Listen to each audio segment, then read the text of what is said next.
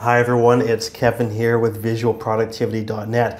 We're talking about one of the XMind features, and this feature is a new one to XMind 7.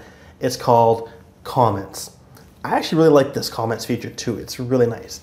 All right, let's look at this.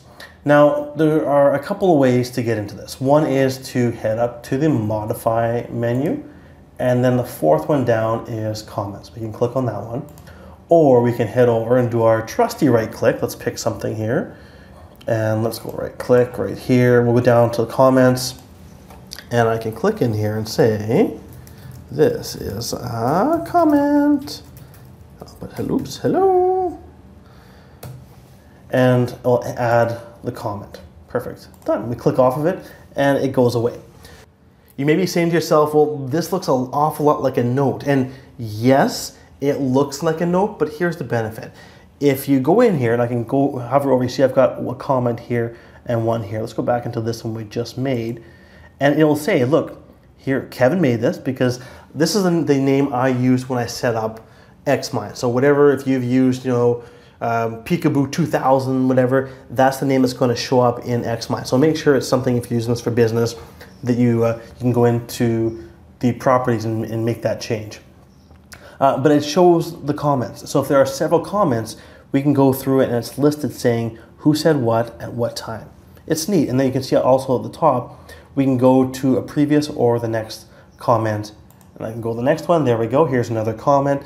And if I want to see all the comments at once, I just click this and it'll open a handy screen right in the bottom. And we can see, you'll be able to scroll through. If there are several comments, it'll show all of the comments. So there we go, and it actually gives you a little tip here saying this is the name you used as part of the setup, so this can go and be changed if it's something that's not appropriate and something you don't want. We can either minimize it, but I'll just go ahead and I'll right click on comments and we'll close that and go back into it. I like this feature a lot. This is something that's been asked for. I know a lot of you have been asking, like say, hey Kev, how do we collaborate with this? Well, now that you're able to share the XMind documents, now that you're able to add notes, it just is taking things to that next level where it's a lot easier to collaborate using XMind. Not perfect still, but this is definitely a very big step in the right direction. Everything's tagged with your name, like I said. Let's have a look here, see what else I said. Really good tool for getting feedback from teams or just starting a discussion with others when you've got a shared map especially. One thing that I like using the delete key on my keyboard.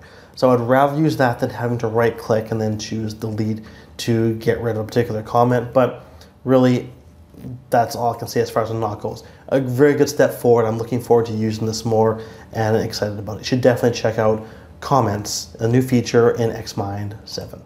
That's it for now, guys. If you liked the video, please go ahead and hit the like button, leave a comment, and we will talk soon.